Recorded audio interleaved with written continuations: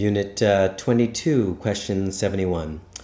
So, consider the following equation: metabolic heat production, positive, conductive and convective heat exchange. Conductive means heat exchange when things are touching.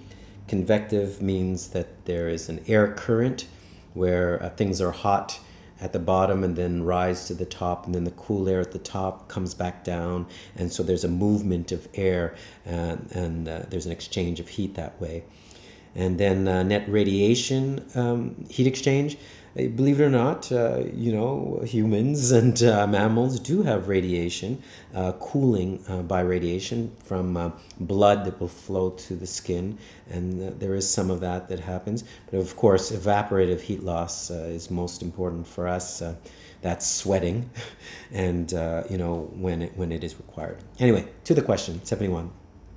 Which of the following responses could the body make to decrease the body temperature of a person in a hot Turkish bath where the ambient temperature is 40 degrees Celsius and the air is fully saturated? Yeah, definitely underline fully saturated. Obviously, that's very important because,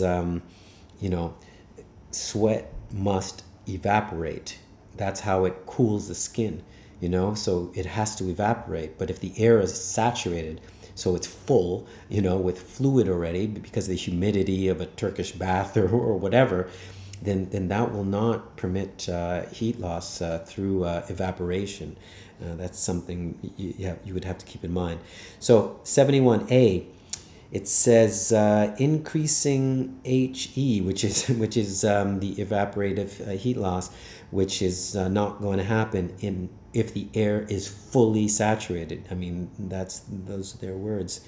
So increasing HC. So HC is the conductive and convective heat exchange. That's not good. That's not good because your body temperature is about 37 degrees. Okay? And so if this is an environment that is 40 degrees, you don't want any conductive or